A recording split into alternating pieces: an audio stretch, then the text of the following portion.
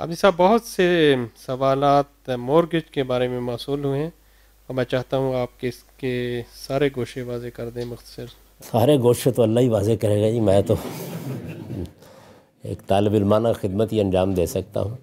دیکھیے مارٹگیج میں کیا ہوتا ہے، مارٹگیج میں یہ ہوتا ہے کہ کوئی بینک یا کوئی ادارہ وہ آپ کو گھر یا گاڑی خرید کر بیچ دیتا ہے، یعنی وہ خرید لیتا ہے اور خرید کے آپ کو بیچ دیتا ہے.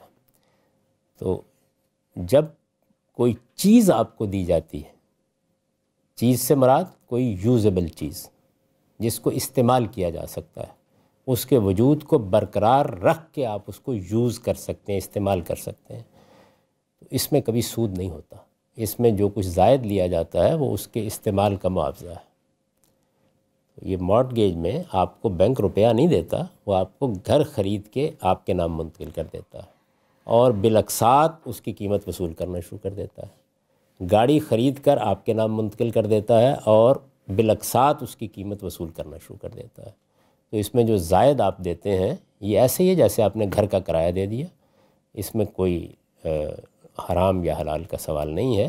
سود کا تعلق ان چیزوں سے ہوتا ہے جو کنزیومیبل ہے، جیسے روپیہ ہے، جیسے آپ نے آٹا لے کر کھا لیا کسی سے یا اور کوئی چیز لے لی. سود یوزیبل چیزوں میں نہیں ہوتا، ورنہ سارے کرائے کے مکان خالی کرنے پڑیں گے. تو یہ صرف کنزیومیبل چیزوں میں ہوتا ہے. تو آپ اطمینان کے ساتھ گھر لیجئے اور آئندہ وہاں پہ اجتماع منعقد کیجیے.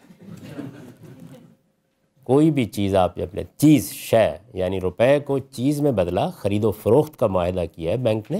وہ خرید و فروخت کا معاہدہ ہو سکتا ہے آسٹریلیا میں کچھ قابل اعتراض ہو، امریکہ میں ذرا بہتر ہو، پاکستان میں ذرا اور بہتر یا کہتر ہو، اس پہ گفتگو ہو سکتی ہے، لیکن اس میں سود کا کوئی سوال نہیں. سود ہمیشہ کنزیومیبل چیزوں میں ہوتا ہے.